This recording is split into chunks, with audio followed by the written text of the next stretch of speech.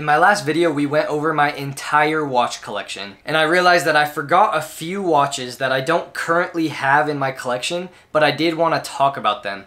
So today we're going to be talking about 5 watches that I have moved on from and have sold and are no longer in my collection, and kind of why I decided to sell them. To start off this list, we're going to be talking about the Timex Navi XL. This is a 41mm watch, and the colorway that I had it in was the brown colorway. The photo doesn't really do it justice. It kind of makes it look like it's a dark brown, but it's really like a more creamy, like light khaki almost color. Like it's kind of brown, it's more tan than it is brown. So funny enough, my reason for buying this watch was the watch that really started off my bad addiction to watches. My Invicta was my first automatic watch, my Casio was my first watch, but I bought this a little over a year ago, and this is what kind of kicked off me just getting crazy into watches. What I wanted was some kind of dive watch that resembled the James Bond No Time to Die Seamaster, because at the time that movie had just barely kind of came out, and it was my favorite movie. And me not knowing anything about watches, I started looking it up, and I realized that it was $10,000, give or take $10,000. And in my head, I was like, $10,000 for a watch? What? And so, Caden, not really knowing anything, started looking up watches that kind of looked similar and had similar vibes, and I actually got a Facebook ad for this watch. And when I saw it, I'm like, oh, that kind of has the same kind of browny color scheme, it has the same kind of vibes. And so I saw that it was a good price, it was automatic. This was also at the time when I was wearing an Apple Watch every single day because I just didn't really care about watches. And I'm like, you know what, it'd be cool to have an automatic watch again. And so I bought it. Funny enough, this watch is what led me to learn about Teddy Baldessar, who makes awesome videos on watches and just information on watches and the watch world in general. And if I'm being honest, now that I'm thinking about it, Teddy, it is your fault why I currently have a watch addiction, because I think I watched all of your videos after I watched the video on the Timex Navi XL. It is Teddy Baldessar's fault why I'm into watches. Well, addicted to watches. And so spending a little bit more time with the watch, I came to find out that it was a Miyota 8 series movement. It does not have hacking, which when I was buying this watch, I didn't even know what hacking was. I knew that it was a feature, but I didn't know what it meant, if that makes any sense. And I didn't really love this watch. I liked it, and I thought it was really clean, and I liked how Timex had the quick release strap so I could put on a bunch of different straps. But I ultimately ended up selling it to my friend, who I think that was his first automatic watch, the guy that I sold it to. So I parted with it just because it doesn't have hacking and I didn't love wearing it, and really that's the only reason why I got rid of it. Next we have a watch that I contemplate buying probably once a month, and that is the Bulova Lunar Pilot, the 45mm older version that comes on a NATO strap as well as a black, what I call a police officer's belt strap is what it kind of looks like to me. Once again, because of Teddy Baldessar, I watched his video on the Lunar Pilot and learned about it, and I thought the history and the story was really cool, and that you could get the watch for a lot cheaper than the MSRP price. And so I bought it locally for, I think it was $260, $250, give or take somewhere around there. And I actually really liked that watch a lot. The only problem is I have really small girl wrists.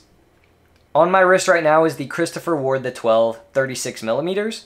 And in my opinion, it fits my wrist very well. And this is a small watch. It being 45mm it was something outrageous, I want to say 51 or 52mm, the lug to lug distance, and that just hung over my wrist like crazy. And of course, because it's quartz, I just didn't enjoy it the way that someone else would enjoy it. And so I ended up selling it to someone who was actually really passionate about the watch, and I'm really glad that I sold it to the person that I did sell it to. And that watch is really cool. And what's funny is I've had that watch twice now, but I get it, I don't wear it, I sell it. I find a good deal on it, so I buy it again. Same thing, I don't enjoy wearing it because it's big, and then I sell it.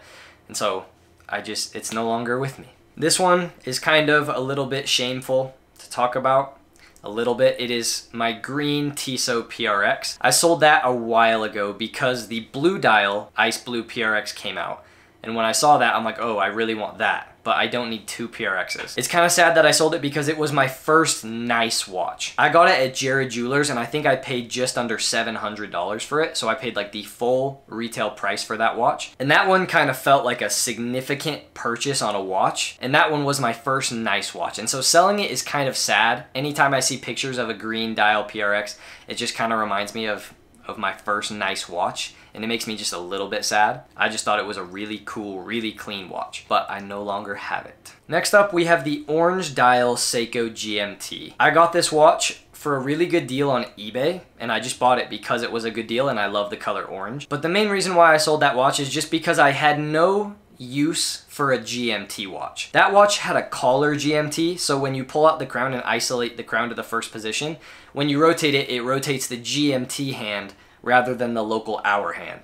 And so that watch is intended ideally for people who would be sitting at a desk and maybe they have business in Spain, and so they want to know the time zone of where they live and where they do business here, and then also where they do business in Spain. So they can easily just change the second hour hand to Spain time and know the time here and the time in Spain. The GMT was cool, but I just really had no need for a bright orange GMT, collar GMT watch. Sometimes I miss that watch, but honestly not really. Like, having a true GMT is just, in my opinion, the way to go. Just makes the most amount of sense. And that watch was a good watch, and I did get it for a good deal, thankfully. But that watch is goodbye. Before I was making this video, I was trying to think of all the watches that I have passed on and sold just so I could like verify that I have memorized all of them. And I think that this is the last one, and it is the aforementioned Ice Blue PRX. But I ended up selling this watch because of the watch on my wrist, which I also talked about in both the PRX video and in the video on the Christopher Ward the 12. But gaining more knowledge and trying out a bunch more watches led me to want something that is 4 hertz, has really good finishing, and is small. Around 36 to 38 millimeters is my comfort range. Sometimes I actually really miss the Ice Blue PRX. We were just barely recently watch shopping and I saw it at a mall in one of the Tissot sections, and it just makes me sad because I actually do have some good memories in that watch and I do really like the dial. It is really clean and just super simple and clean. That ice blue color is really nice. But like I said, after having this, it's just, this scratches all of my itches for anything that is integrated bracelet related. I think this watch just looks so clean. The size on my little baby girly wrists is really good. And just Christopher Ward as a brand, I think I like more than the brand Tissot. This video was kind of all over the place in terms of just rambling on and on and on, but I just wanted to make this kind of little update to my watch collection video. I was meaning to talk about these watches in that video, but of course I forgot, and the video was really long anyways, and so I figured let's just make a little separate video. And so those are all the watches that I no longer have. Some of them I really miss, some of them are good, some of them are okay. Comment down below if there's any watches that you yourself have sold and maybe you regret, maybe you were glad that you sold them and it brought something else. What is your watch selling stories? Leave them down below. I'm curious to know. Again, thanks for watching this video. I don't know why you did, but thank you. Goodbye.